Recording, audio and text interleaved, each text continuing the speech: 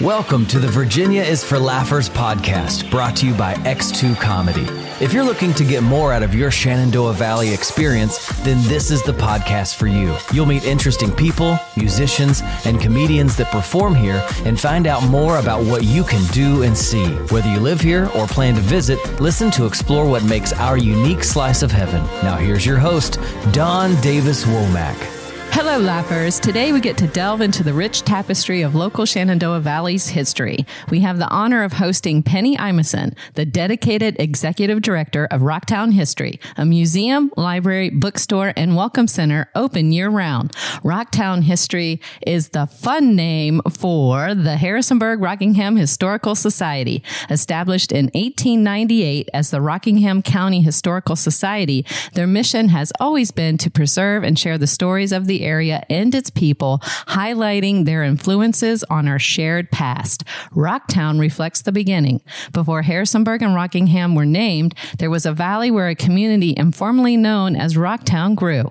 The smooth valley floor served as a Native American pathway. Abundant natural resources attracted settlers and generations after. Rocktown history is more than just a repository of artifacts. It's a vibrant tapestry weaving together the stories of Harrisonburg and Rockingham County, reflecting the resilience and vision of its people. Their Welcome Center, which we are right next door from, it now serves as the official tourist information center for historic Dayton, Virginia. They have events, exhibits, and self-guided tours. Their extensive genealogy and research library offers a wide and deep collection of records, photographs, and documents. Welcome to the show, Penny. It's great to have you on today. What a pleasure to be here. Thank you. It's an honor. It is an honor. Thank you so much for your time. Before we got here and sat down to do this interview, you gave me a tour of the museum, and I did not see any of that coming, to be honest with you. It is unassuming from the outside about how big it is and how much it has to offer. And the Laughers, you may have heard a little bit of a hesitation in where we were sitting because we're in the house, the White House next door where her office is. And before we get into this, I thought that was an interesting tidbit to share. Tell us about the White House that's next door and who it served before it was your office. The White House was built around 1910. And from what I understand, it housed probably single male faculty for the Shenandoah Collegiate Institute that we now know as Shenandoah University in Winchester. So Dayton has this rich history from the Shenandoah College years. And so now I'm sitting in a little piece of it. Well, I'm sharing this with Dawn today. Yes. Yeah. After I call that tour my 1 cent tour. Really? Why is that? Because my name is Penny. Oh, perfect. I should have put those two things together. I know. Right. What's wrong with us? What's wrong with me? And I'm supposed to find you a sticker because you said I had no idea. Yes. And we actually had stickers made some years ago so people could walk out, because that's what everybody says when they come inside. I still hear that today. So more people need to come in. I think so. It almost feels like when you walk downstairs, you're sort of underneath the ground, maybe a little bit, that goes to the renovated barn that has a bunch of exhibits. Am I right about that? Wrong about that? There's a small slope. So that's, the facility was built to blend in. So people do come and think they're walking into a historic home, but actually the home itself, the building, dates to 1993, and then we expanded in 2000. So it's really a remarkable facility for a small historical society. Wow. Yeah, we're going to get into what kinds of things people might see there. But I want to start with the origin story of Rocktown history. And can you talk about that and its evolution into the institution that it is today? I'd love to. As you mentioned, the Historical Society was formed in 1898. Basically, people in the community said, hey, we should be saving these stories. And so they initially gathered up a whole bunch of people. They had a structure of about 16 committees a year later, and one of their plans was to build a library, and I think they plan to use a courthouse space. So over the years, it's always been a volunteer-driven organization, so I think it's kind of had its ebbs and flows as those volunteers came and went. But by the 1960s, it seemed to really, well, actually 1947, John Walter Wayland and two others incorporated the Historical Society. So in the 1940s, it was gathering some strength. And I mentioned Dr. Wayland because he wrote so many histories and articles about the Shenandoah Valley. So in the 1960s, we acquired the Civil War, the electric map of Stonewall Jackson Valley campaign, and ran that in the municipal building. They were looking to get their own museum space, and they moved into the building that is now the Virginia Quilt Museum. So from that space, we moved out here to Dayton when some land was offered to the Historical Society, and built the first phase of the museum, expanded, and now we've just been growing since. Yes, I saw that map I think you're referring to in what is your theater space, really, where you have events, right? Is that the one? Well, since you perform, you would call it a theater. We call it a lecture hall, but it is an event space, and we have had some performances. So it's really quite extraordinary. Yeah, that map is very large. I think it's about 14 feet high. It was created by the staff at Joseph Nay's. And if anybody remembers the Joseph Nay's department store, it was like walking into a New York department store. It just had incredible decorations. I want to call them exhibits because that's the world I live in. In retail, it would be displays. And their staff created this topographical map of the Shenandoah Valley that has lights that would come on and go off and show troop movements and highlight places. We are no longer showing the map because it did have some technical difficulties, and it didn't really fall into it was a very narrow point of history. Let's put it that way. And after 60 years, it was supposed to last for 5, felt like it had done its job. And now we have we're working on a new way to use the map because it is extraordinary and it's so unique. And I'm just getting really excited about how it will help tell more history in the coming years. Yes, that will be revealed in due time, but we're excited about that in the future. It's many of the reasons, Laughers, that you should be following Rocktown History because there's some exciting things coming up this fall related to that that I can't really talk about at the moment. So we're going to get into some other things, like what inspired you to pursue a career in preserving local history, Penny, and what challenges have you encountered along the way of doing this job? So maybe this will be funny.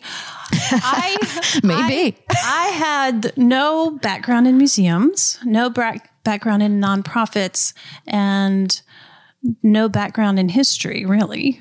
So I always give a full disclosure when I'm talking to groups and people. But I became aware of the fact that some changes were being made out here and they needed an administrator. And I had a small business background, finance, and so I came to work part-time. And within a year, the first executive director found an opportunity she couldn't refuse. And after a few days, she called me in to talk and I thought I was being called on the carpet. I was like, oh my gosh, what did I do? And she told me she was leaving and I was in such shock. It took me a few days to say, wait a minute, they might replace her. And so I raised my hand and I said, I'd like to be the director. Not really knowing exactly everything I was getting myself into. And it has been an amazing journey of learning. I go to any conference I can go to learn about history, museums, nonprofits, fundraising, whatever it takes. I wear a lot of hats, and sometimes I maybe I should say I juggle a lot of balls, and sometimes I'll drop one and it rolls under a sofa and I'm like, oh my gosh, I forgot all about that. But for the most part, I'm surrounded by great people. And as I mentioned, it's a volunteer organization, and they make me look good. I love it. And actually, it turns out I love history. I was a math and German major. So you weren't expecting this then, were you? No, I wasn't. Yeah. But what I realized is history research is like solving a puzzle. Really? And that's, I think, what I love. I just love finding the details, organizing the details, but trying to get to the answer. And maybe there's not always an answer, but the more you learn and the different pieces you can put together, you're building that puzzle and you get a better image. A better picture of what it was like in the past for the people. That's pretty amazing. Yeah. So much fun. I threatened to quit my job just so I could research. But that's not a practical application right now. So no. What would you say is one of the most exciting things you've found in your own personal research about history of this area for you? I could probably, I've been here quite a while, so there have been a lot of really remarkable moments. But what is so fascinating about history today is that we have the internet, and there is so much more made available. Ed Ayers, great historian from Richmond, Civil War historian, he talks about technology being like a microscope or even a telescope into the past. So we can find details, but we can look further. Broader. It's just so much to find. So I was we have a photograph of a circus parade in Harrisonburg. And you can see some signs in the background, and I'm trying to figure out what parade was this? When was this? And so as I'm doing the research into whatever circus it was, and then I find information about the circus. To this day, I still have a pin open on a website that actually the circus created a diary after the season's tour. And it actually states, on this day, we were in Harrisonburg, Virginia, and the previous day, our scouts went down to see the other circus down in Stanton. They were here before us. And, I was like dying. Sometimes I find the most amazing details. And so this was something I was working on for a social media post. Really? Now, it's not quite a term paper. I haven't written it yet, but I think it'll become a blog, and then maybe I'll get back to posting the image and giving some information. But sometimes I just can't stop. And you're from this area. You said you grew up here. We were talking about that as you were giving me the scent tour. Yeah, the 1 cent tour. The 1 cent tour. I grew up in Harrisonburg, and I now live in Rockingham. My family's been here for several generations. And so this is another funny thing. I always think I graduated from Harrisonburg High School, but I didn't. No. I crashed the reunions, I guess, because I moved down to Lexington after my sophomore year in high school. So then I was gone for about 20 years or so and came back. Didn't plan to come back, wasn't trying to stay away, but it's been so serendipitous because I'm close to family again, and my kids get to, live in the area that I grew up in, and what could be more beautiful? Yeah, it's beautiful here, that's for sure. We had been living in Pine Barrens down south, and every time we crest a hill, I didn't remember Harrisonburg as being hilly. Every time we crest a hill, I'm like, look at the view, look at the view.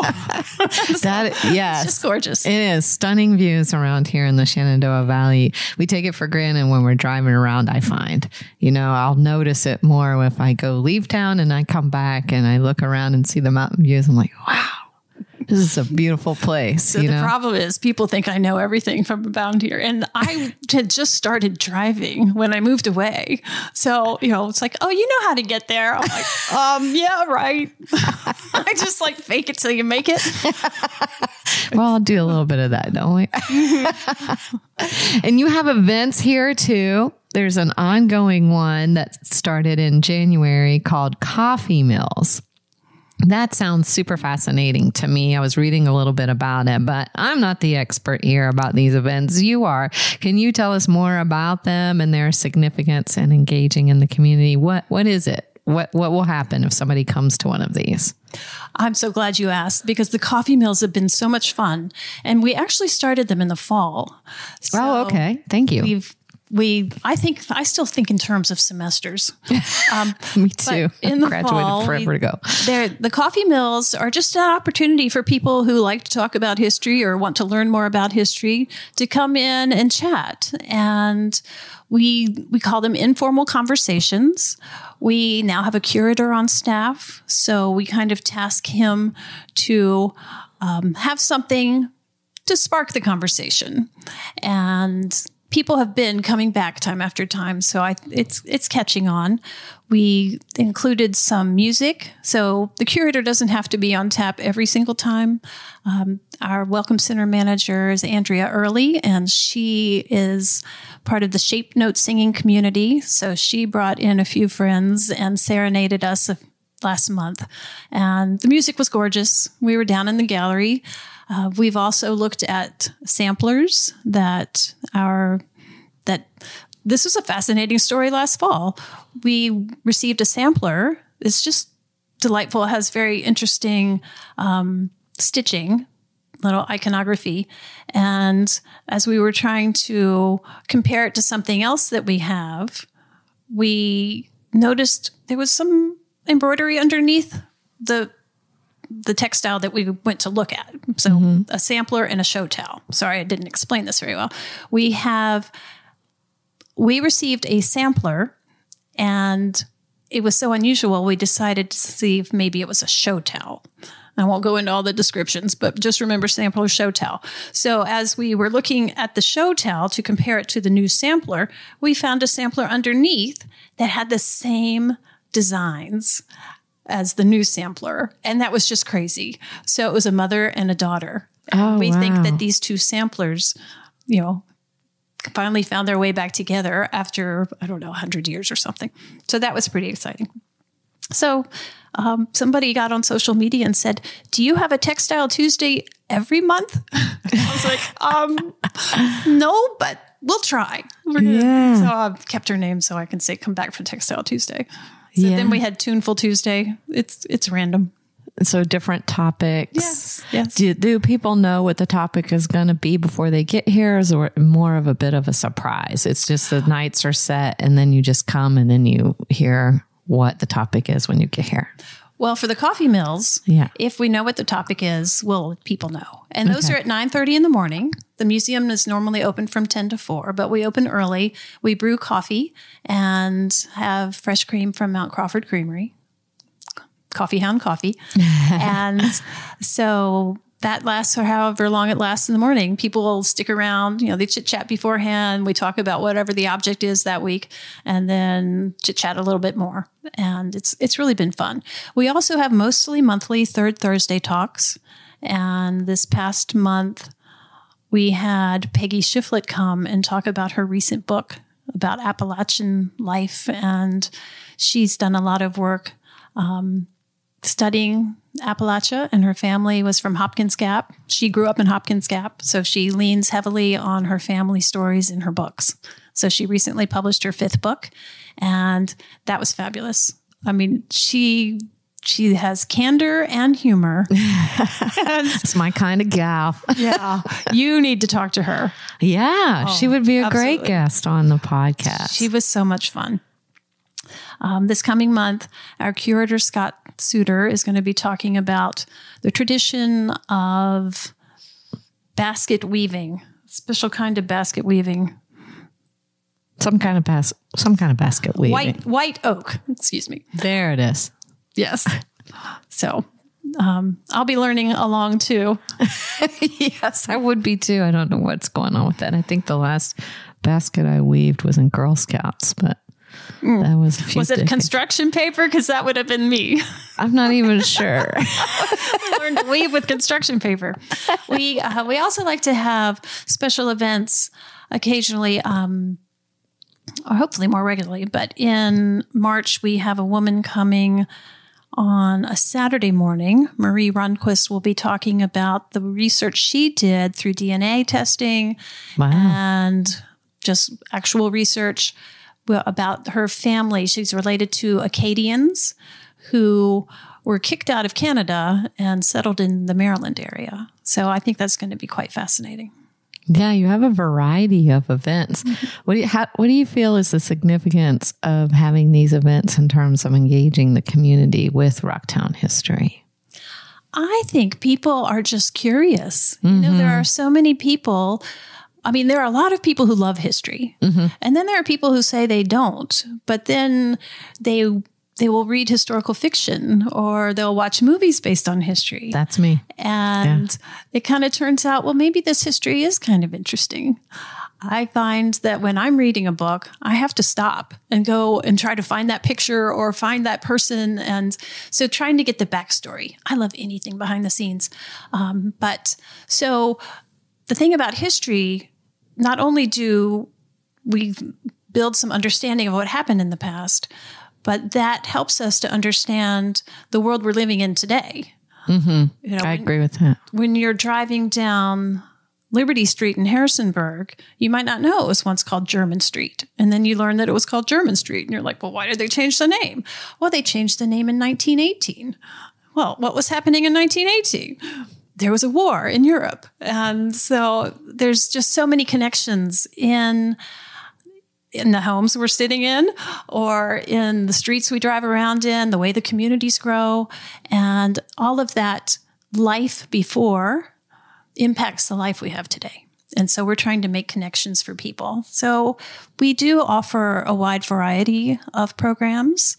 I'm sure we would love to offer more, but what we're trying to do is make sure that we can bring history so more community members can enjoy it. Yeah, there's so much you said in there too about that. I was reading about your website and all that you had to offer. And then I was digging into the genealogy resources that you have. And then I saw Turner Ashby. And then I was going off on a tangent and Googling and Wikipediaing and looking up who Turner Ashby really was. And then I was reading, he sounded like quite a character, to be honest with you. He was one of Stonewall Jackson's problem childs. It sounded like. So, well, and others would just call him gallant. Gallant. What does that even mean? Help educate me. I'm learning a word today, laughers. Well, maybe you would say gallant. Gallant. Yeah. So. Yeah, it's very fascinating. You have a wealth of information. I agree with that significance. Thank you for sharing. And we're randomly recording here at that White House next door to the museum at a time where I'm realizing I am significantly hungry, which is why I'm glad that I brought us some absurdly flavorful pre-popsterous popcorn, our sponsor's popcorn. I brought you some. What do you think? I'm going to try it. Okay. You're talking with your mouth full. Didn't your mother tell you? She did. Okay. I'm not listening. I'm lucky because I have 2 flavors in my bag of the Windy City mix. We aim to over-deliver at Virginia's for Laughers. What's so incredible is how big these popcorn kernels pop.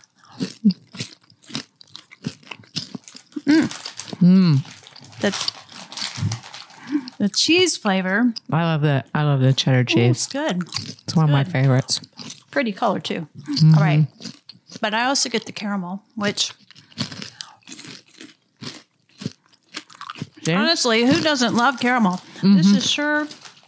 This would be great at the ballpark. Mm-hmm. Did they make a ballpark mix? Oh, no. We'll have to ask them if they can. Baseball season's coming. Mm-hmm. This makes me think of Cracker Jack, except it's better. It is better. So delicious. You know that their kernels are grown right here, not within it's not far from here. It's within a short driving distance. So this is locally sourced. Amazing popcorn. And oh my gosh. Their factory is 100% nut free. And they are Shenandoah Valley's only award-winning popcorn. How about that? That's the trifecta power right there. It's amazing. They are just such a success story. I've always been impressed with this story. So now I'm impressed even more with this popcorn. Mm-hmm.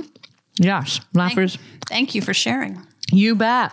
And Laughers, This popcorn is a perfect gift for any occasion, birthdays, anniversaries, literally anything you can think of. Plus, Laughers, you can get a 15% discount using promo code LAUGH15. Just visit Prepopsterous today. That's PREPOPSTEROUS.com. Use that code and get some of this delicious popcorn today.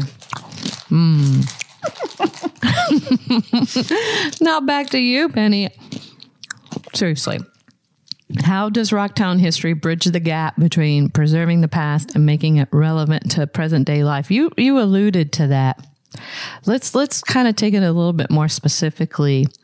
There was maybe an exhibit, for example, where it can just bring that point to life. That comes to mind. I think that's always the challenge in public history. So at Rocktown History, we take history from scholars and all those people research, write books, and do the hard history. And then we figure out how to translate it or interpret it. So in the museum world, we're talking about interpretation. We want to make it easy for anybody to come in without having a bunch of background knowledge, to come in and be able to connect with something in the panels or the objects. And that's always the challenge for us. When we look at a specific object, it's, what story does it tell? Mm-hmm. And, who held it before? How did they use it? Why did they need it? We've had such a variety. We offer featured exhibits, and so those are up temporarily, and then we have our permanent gallery, which is semi-permanent. We do try to update that as well. Down in the Civil War Gallery, for example, there's a story about the burning of the courthouse records. And in 1864, things were coming to a head, and some well-meaning citizens decided that the courthouse records should be taken to a safe place. Mm-hmm.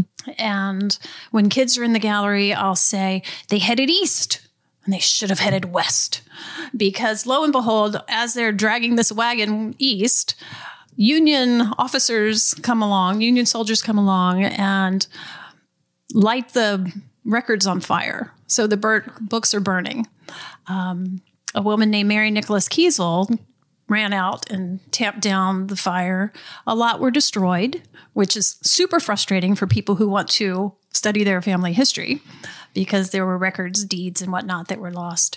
But some of the records were saved. And so Chaz Haywood from the Circuit Court has loaned one of the burned books.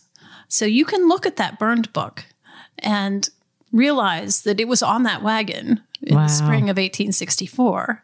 And I have told this story so many times, and I still get chills. I just did too. It's so funny you said that. That's exactly what I'm experiencing right now. So maybe not every object is as dramatic, but there are, people are people are interested in different things.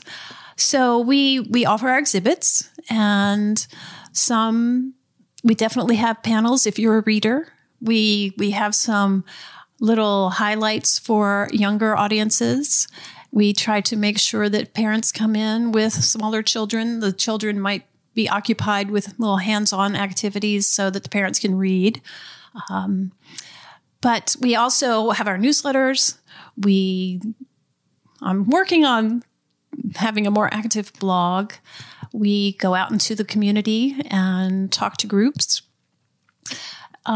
I think the best thing, one of our best examples, was the premiere of the documentary that some students created for us it's called Knocking Down Walls, and it's about the desegregation of the schools in Virginia.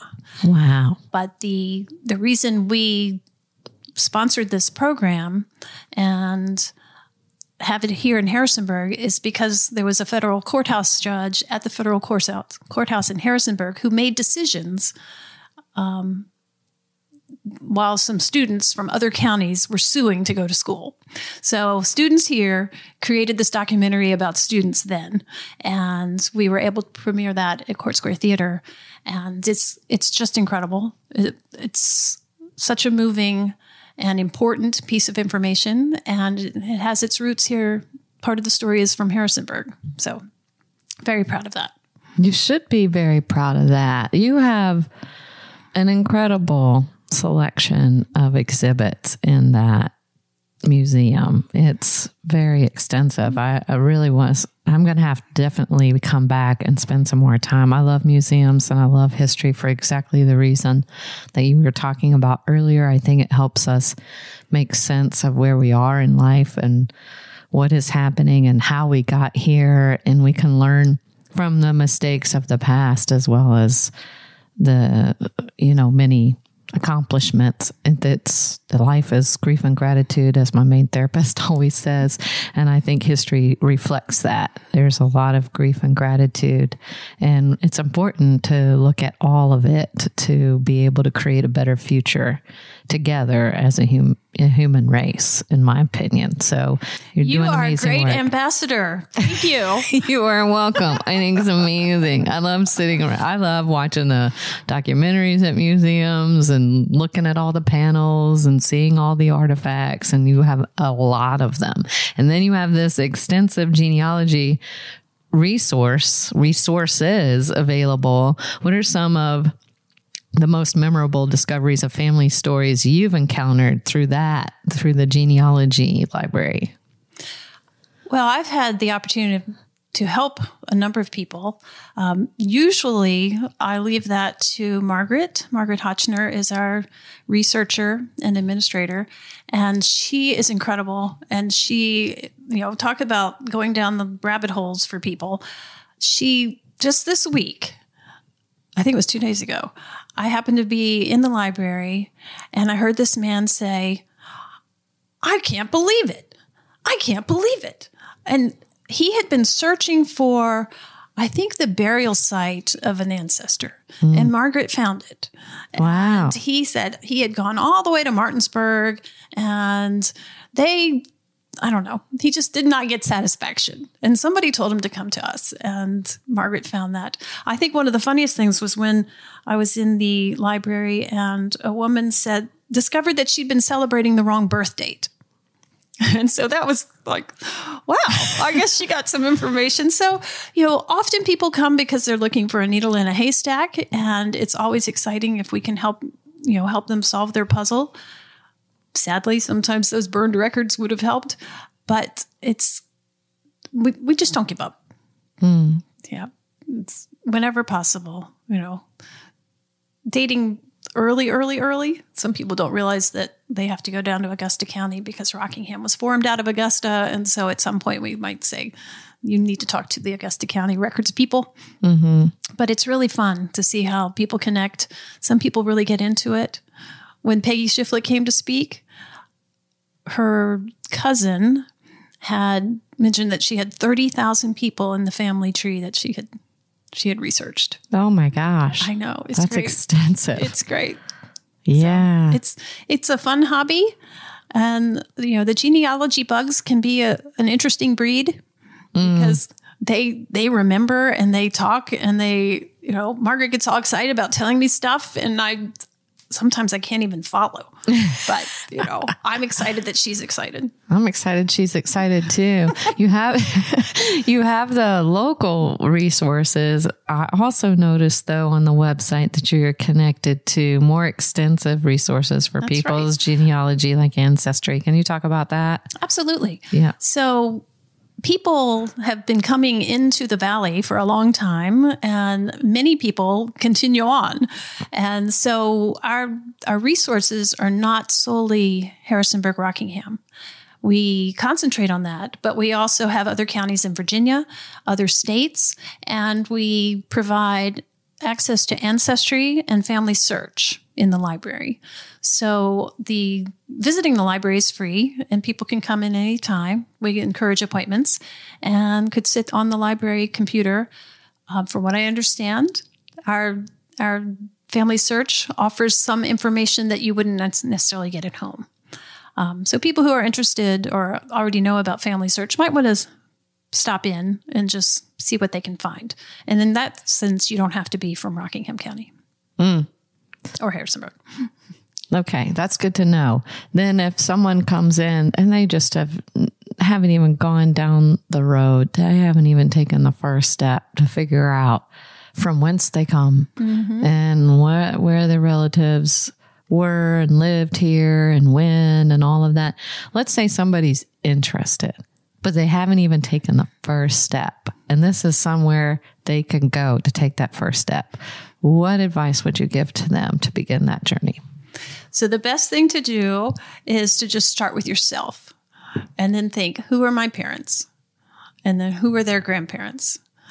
And that gives you, the structure of your family tree. And then you keep just trying to go back. And instead of getting all tied up in who all the siblings of those generations, just work on your direct lineage. And then the problem is after just 3 generations, you might not remember. Like, I never spoke to my great grandmother. So that generation is unknown to me. So it can go by so fast that it really just documenting. And then if you're serious about it, then you might not put anybody on your family tree until you know what their actual name was and their dates, where they're buried, who they married. So there's some basic information that you're looking for, names, dates, marriages, children, that sort of thing. But the thing is, it goes back and it goes back and it goes back and it goes back, and then it gets wider. So it can be fun. I play around on Ancestry. I have to say I do more research for work than I do for myself, but it's kind of fun to go back. Like right now, we're planning towards the 250th. Oh yeah, that's coming up 2026, right? Exactly. And that's the 200 for people that are not aware, that's the 250th birthday of the state of Virginia, right? Of the United States. I'm sorry. Wow. 1776. See, I need to go back to civics school. I love civics. It's all about civics. But for the 250th, maybe people would like to think, could I get back to a revolutionary ancestor? Oh, yeah. I'm sure I'm sure our library would love to help people with that. And then you'd have a connection to that period in history. Yeah, that's pretty amazing. It's not that easy to do. I wouldn't imagine so. But it's a good game. It is a good game. Are there graphs out there that you can fill in, templates that people can get? So you just Google those types of things and get it? Yes, you can. Okay. All family charts. We have some in the library too. Okay. Yeah. Are any resources available that would help with that available in the bookstore? What's in the bookstore? The bookstore has information, lots of information about local places. If there is a genealogy book that has been published, then we will carry that. We have a lot of Pat Turner Ritchie's books from the Brock's Gap area. We also have a number of local history books that may talk about the people in a community. And so I would certainly recommend people coming in to peruse those. But generally upstairs, we also, you can go upstairs and just look. I was looking up Hinkle's yesterday, and there's some Hinkle genealogy books. We try to capture anything. We also have resources online, cemetery records, veteran records. There's a fair amount of information that's available on our website. Yes, speaking of that, I saw Civil War soldier resources and American Revolutionary War soldier resources, and you could click on it, and then it had a list of names in alphabetical order. That was pretty amazing to see too. We have volunteers who created databases over years, and we're trying to scan obituaries, and I don't even think they've gotten through the A's in the past year. So we have obituary files that, it's just amazing the work that people have done in order to capture this information. And I just can't say enough about the dedicated volunteers. Yes, let's talk about the volunteers. What role do they play on the day-to-day operations and the success of Rocktown history? Let's elaborate on that. Let's talk about these volunteers. They are the heroes. They are the heroes. They're the real MVPs. Exactly.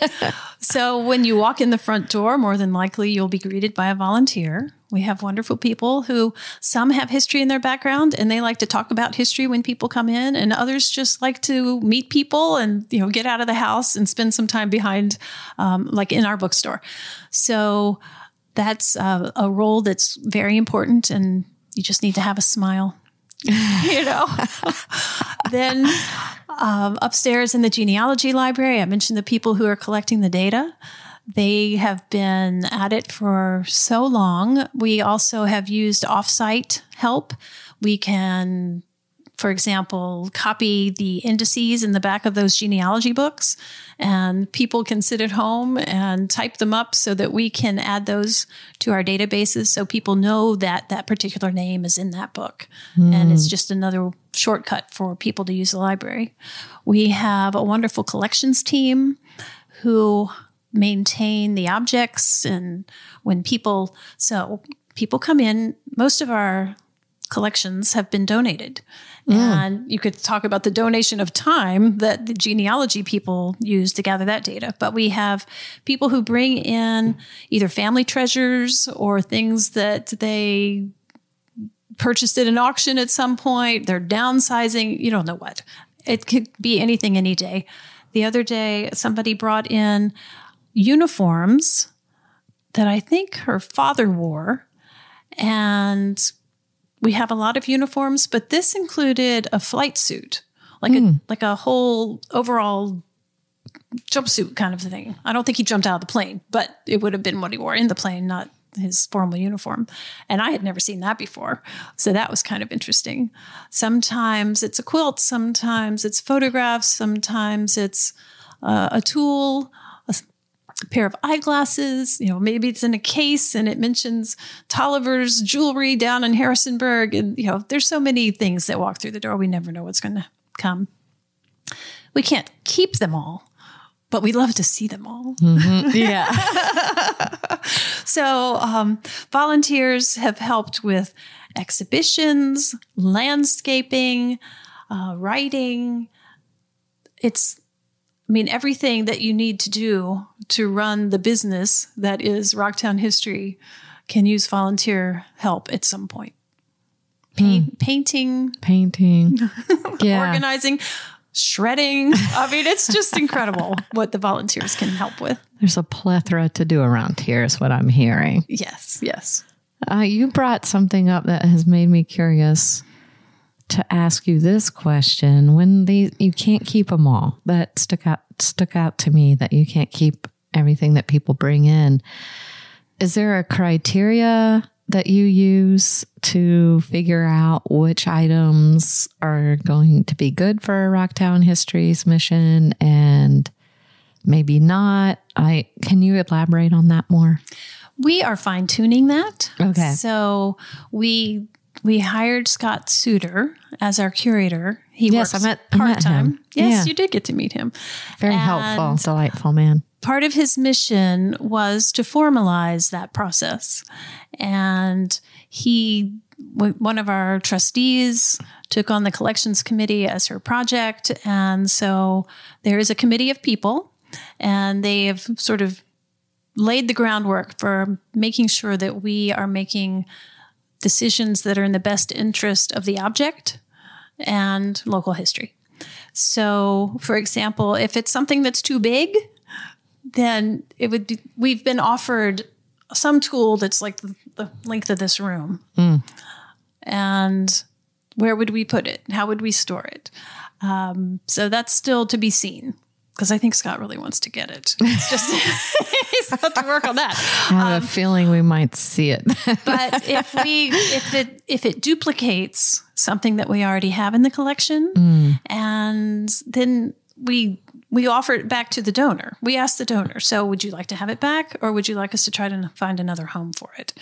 And so that's up to the donor.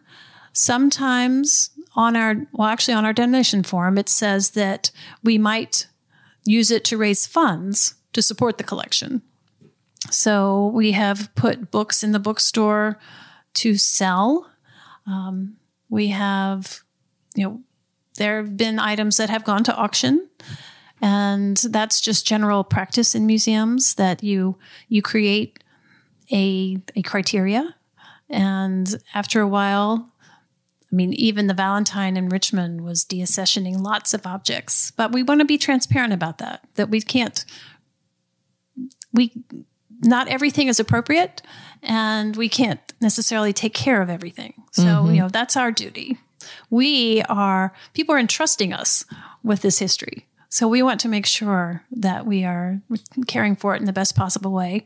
We like to send it off to another museum or historical society if it seems more appropriate. Thank you for sharing that. That was helpful to me. You have the exhibits and you have events. There's going to be future exhibits and future events coming. I'm wondering if you can give us a little behind the scenes peek, if you will, of some upcoming exhibits and events you think the Laffers should mark on their calendars. Well, opening day of baseball season is coming, and this happens to be the 100th anniversary of the Rockingham County Baseball League. Wow. I know. Play ball. So we will be installing an RCBL exhibit in April. So I'm very excited about that. I happen to be a baseball fan, so I think this will be a fun one.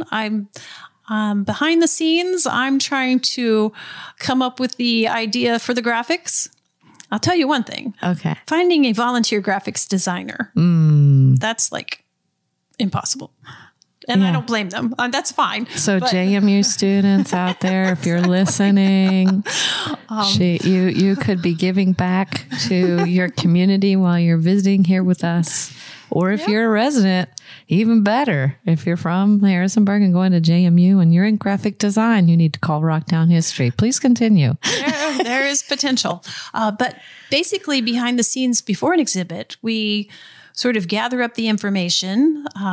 We had guest curators in the past, and so I would work with them and try to get a visual of what story they're trying to tell and how we're going to tell it.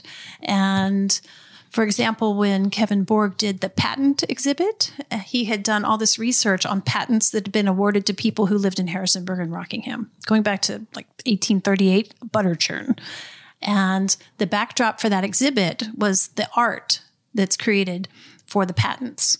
And back in the day, there were these beautiful sketches that would show the item. Diagram the item. So she was pointing to one in her office. I see have it now. A plow in my office. And so the artwork was the main focus, but all the stories were told in the labels.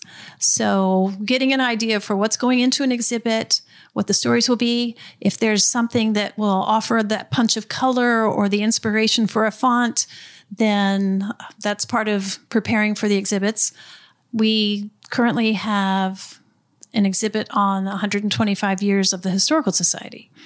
And in the display is this huge screen that was a backdrop. It's a huge canvas that was the backdrop at a local school. And it has all these advertisements in these great colors of yellow and green. And so that was the inspiration for the color and the fonts in that exhibit.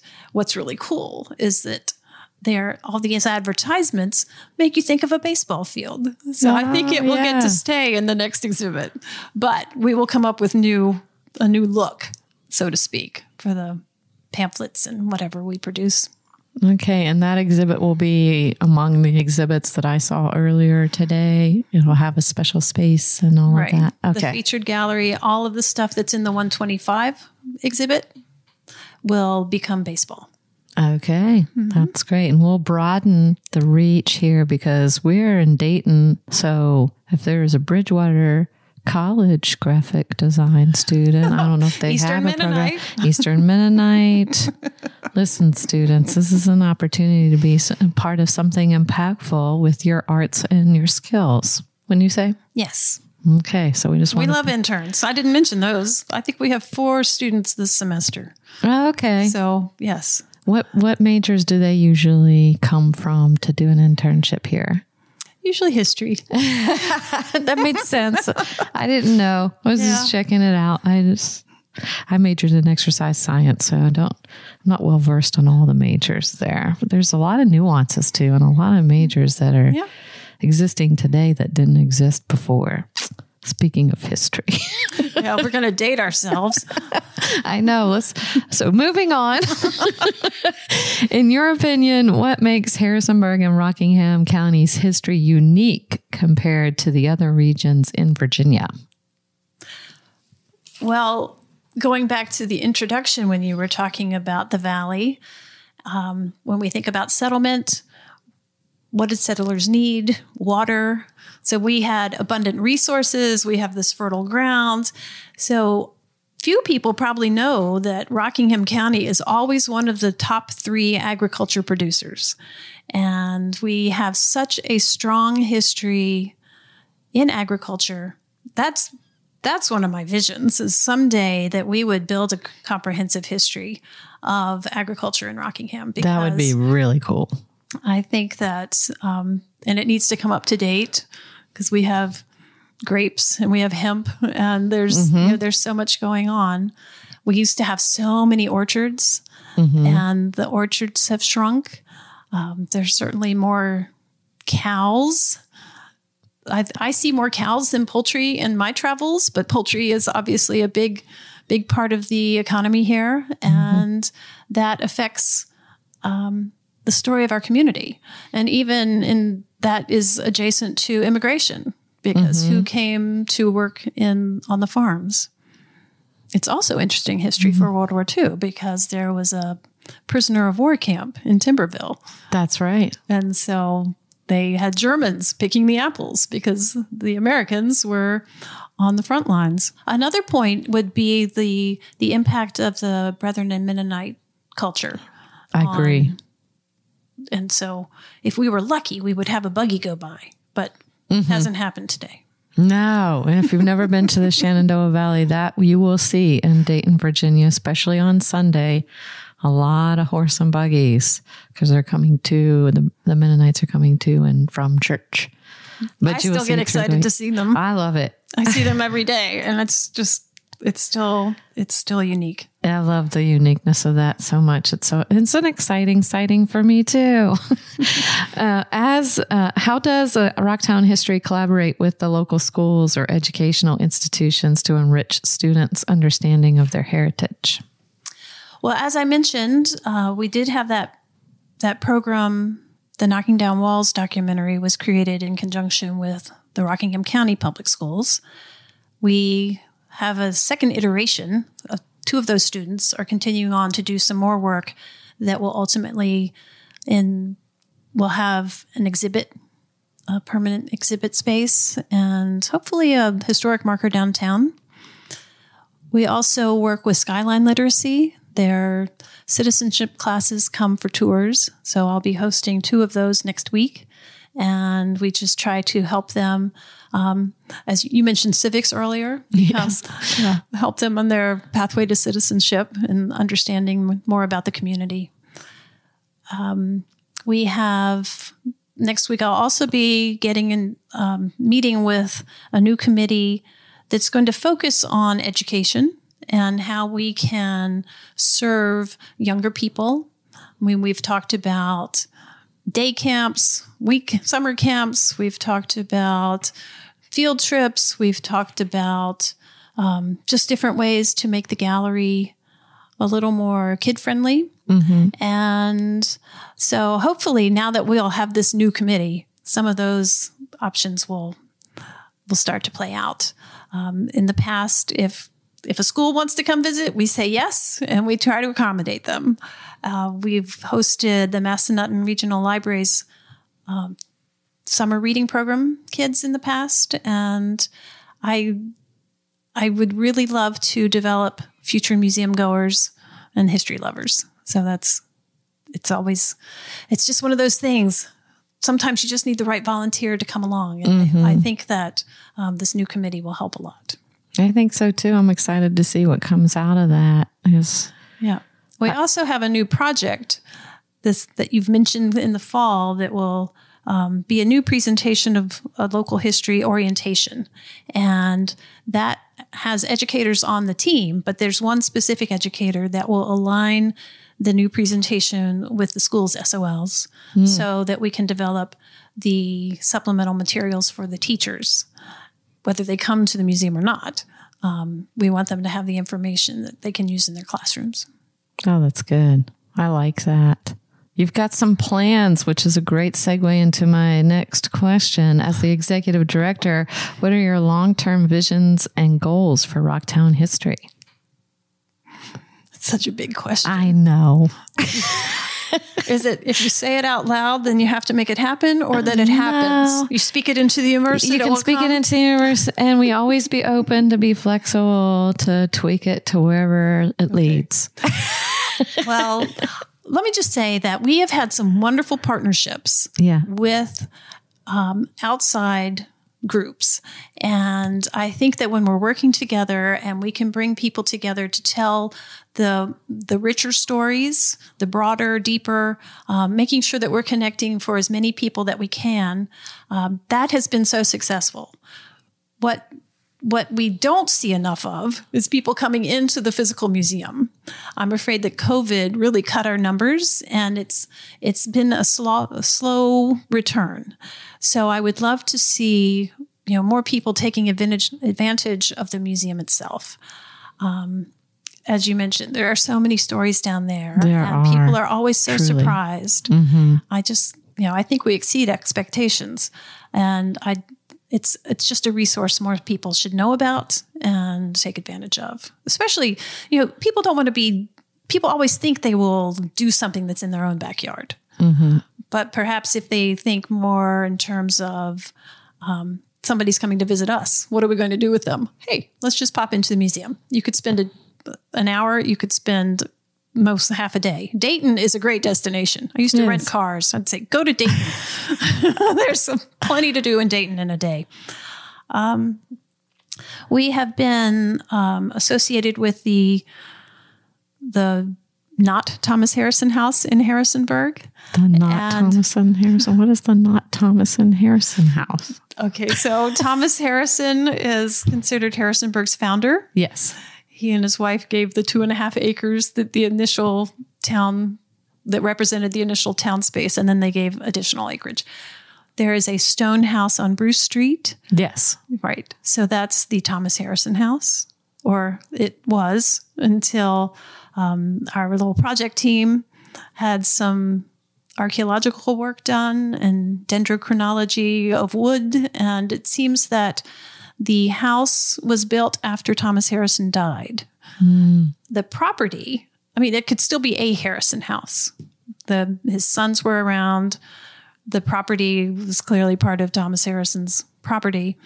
But there's been an effort to look at the property, to figure out how to restore it, how to interpret it. And part of the space, there's a continuum of the stone house, a brick house called the Hall House, and then the facade that sits on the corner of Bruce and Main, a curved corner, represents 3 centuries of Harrisonburg growth, business. There's stories that can be told from that location. And we would love to have a history hub of some sort, a history museum, a community space, whatever it is.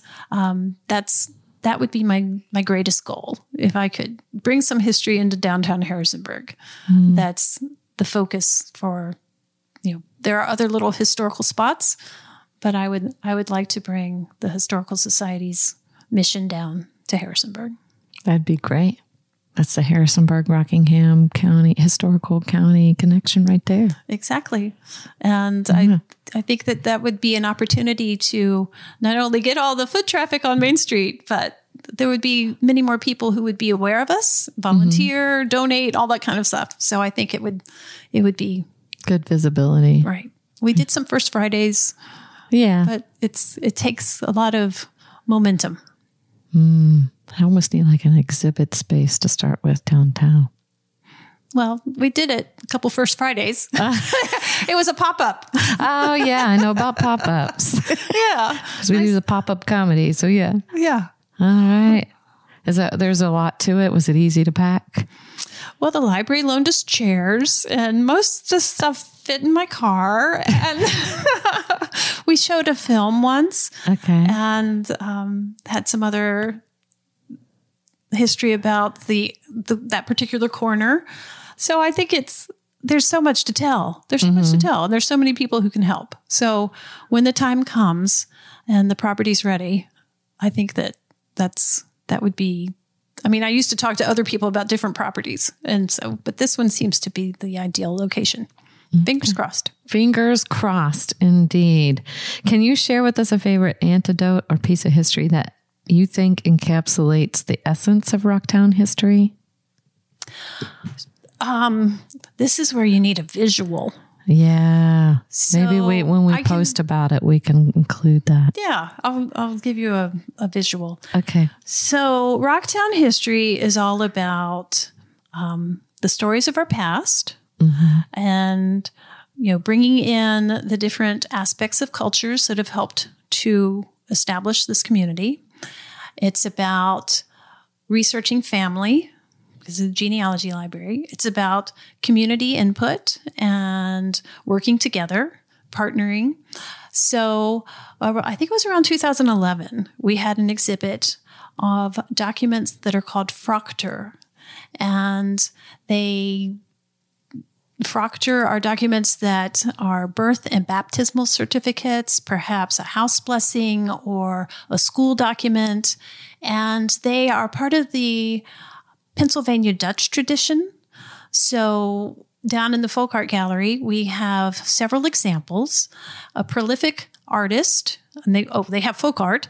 So these are documents that have been painted on little birds and insects or flowers, whatever. And so a prolific artist was a man named Peter Bernhardt. And there are the exhibit gathered from the community all of the Froctor that people had. And Alan Litton, who was a photographer for us, DNR photographer for a long time, but he would take a picture of it and send it home because they're very valuable.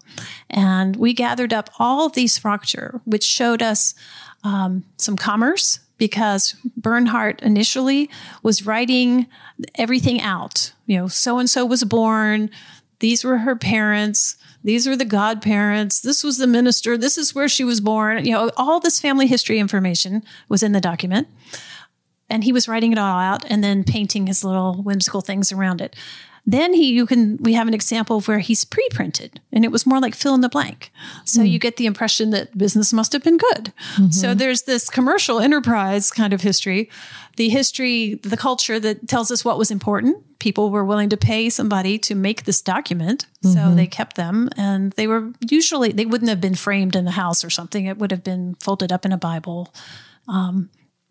It gave us, all these beautiful images on the wall. It was fascinating because when people came to allow us to photograph and we captured the information and we put your Froctor next to our Froctor and they're related.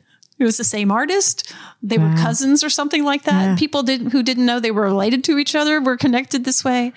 There were more artists than just Bernhardt. But to me, those pieces of paper, those archives, are something that represent everything that we do.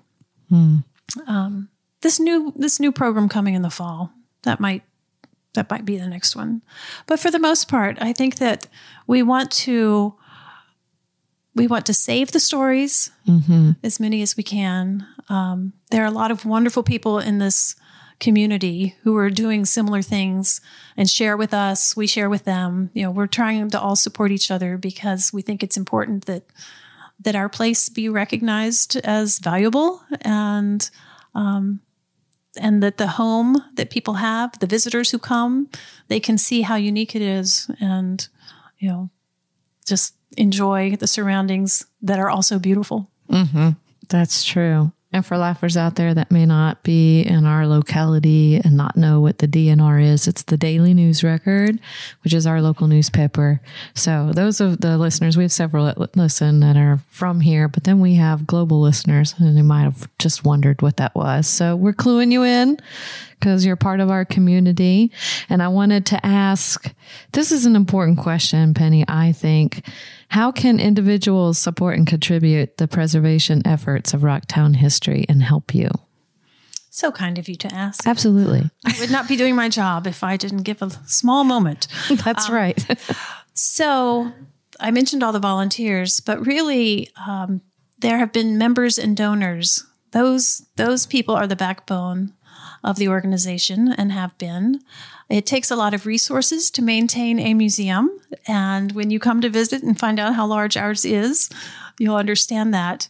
And so over the years, people who join as members receive quarterly newsletters, and they help to fund, and some other benefits, but they help to fund part of the ongoing efforts and what we do in preservation and education. Then we have people who give just during the Great Community Give, for example, and just find that it's, they've enjoyed a story. If they've been to a program, certainly at programs, we will suggest a donation, and always fundraising. So that's a great way to help. Volunteering is a great way to help. If you are interested in a program, or you have a story to share, or you need some help publishing a book, that we would be giving a resource to you because somebody in the past set up a fund for publications. So I think just reaching out and seeing where you fit. That's really great, which is an excellent lead-in question to this one. As we wrap up here, how best can the laughers stay updated with you on social media or otherwise? Penny, here at Rocktown History. Well, please go to rocktownhistory.com because that would be the first foremost place. It will tell you how to get here if you want to visit. It will show you our past events and what's coming up. It gives you resources if you want to do a bit of research on your own. We also are on Instagram and Facebook, and we have a growing YouTube channel. So a number of our events have been recorded and are online for people to view. We try to make sure that our programs are accessible by being hybrid, and it's sometimes been a joke to see Penny trying to create a hybrid event, but for the most part, they seem to be working, and we are trying to add new equipment to improve some of the technical issues that we've had in the past. But for the, just call me. Just call her. Just call Penny. Don't wait. And thank you. I have to thank you so much, Penny. This has been incredibly educational, insightful, and fun chatting it up with you today on all things Rocktown history. Thank you for sharing and coming on the show. Well, it's just been so much fun, and I'm just delighted to be able to have had the opportunity and to have survived it. Thank you, Dawn. It was fun. She wasn't sure about this, laughers. That was communicated in our email exchange. And I said, don't worry, it'll be a lot of fun. Yes, it's been fun. So thank you. You are welcome. Laughers, to learn more about Rocktown history, come to an event, explore their exhibits, dig into their genealogy, yours actually, or find out how you can support or volunteer, please visit their website at rocktownhistory.org. That's rocktownhistory.org, and you can get more information today. Also, don't forget that discount on Pre-Popsterous using promo code LAUGH15 at prepopsterous.com. That way you can munch on it when you join me on next week's episode. And lastly, and most importantly, thanks for tuning in, laughers. Out of all the podcasts out there, you picked us, and we think that's pretty darn special, just like you. Until next time, keep smiling. Bye.